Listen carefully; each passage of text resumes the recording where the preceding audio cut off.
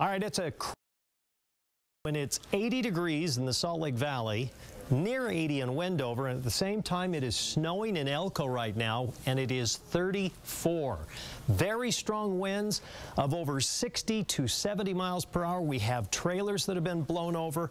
In fact, wind gust in Logan 58, 52 that is in Milford, Ogden 52, and the Bountiful Bench 49.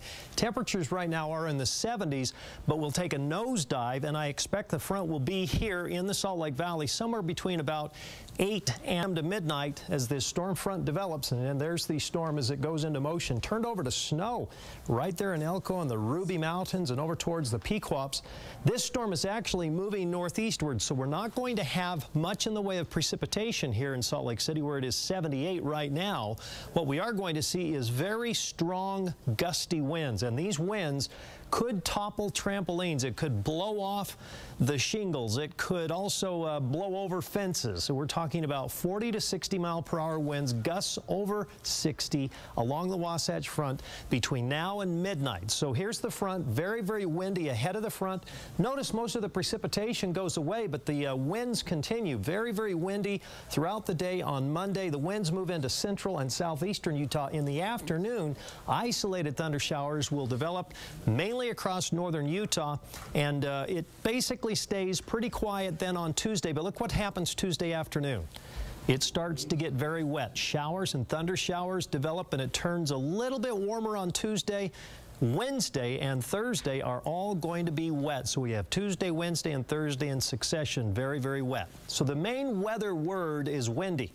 As the front works its way through eastern Utah during the day tomorrow, strong, gusty, shifting winds. Now, it'll still be in the 80s, but you'll notice the difference in temperature when the front goes through in the basin and around Castle Country. And boy, those winds in Price will really howl from the northwest. Same thing in the southwest. Very strong, gusty, shifting winds tonight, blowing over high-profile vehicles if you're not careful. And then we get a little up and a little down. And another storm moves in on Wednesday, St. George.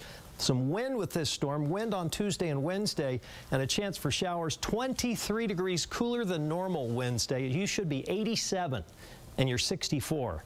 We do get 80 by Sunday, though. In the north, we'll call for the winds tonight. Very heavy winds, strong gusty winds, then breezy tomorrow with isolated afternoon thunder showers. You can see we put that little thunder shower in over the Uintas.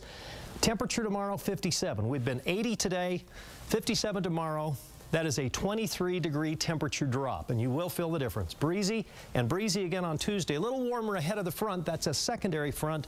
Showers and thunder showers developing Tuesday, continuing as periods of rain, locally heavy at times on Wednesday with some rain on Thursday, showers on Friday, and right now the weekend, I put a big question mark on. I don't trust the computer charts. I put mostly cloudy, but I'm going to have some folks mad at me if I say it's going to rain on the weekend, but it possibly could. Okay.